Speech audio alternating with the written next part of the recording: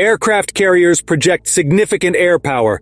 A single U.S. aircraft carrier can carry up to 75 aircraft, including fighter jets, helicopters, and other aircraft. This gives the carrier a massive amount of air firepower that can reach inland targets. Aircraft carriers have strong self-defense capabilities. Carriers are escorted by a surface strike group of destroyers and cruisers equipped with sophisticated anti-air and anti-ship weaponry. Aircraft carriers can be positioned almost anywhere in the world's oceans and provide air support or airstrikes over land targets hundreds of miles away. This allows the U.S. to project air power without basing rights on foreign soil. Carrier strike groups are very difficult to detect and destroy. The carriers and escort ships have radar detection and jamming capabilities that make them hard to target accurately. The U.S. Navy currently has 11 large aircraft carriers in its fleet, more than all other navies combined. The U.S. has decades of experience deploying and operating carriers around the world.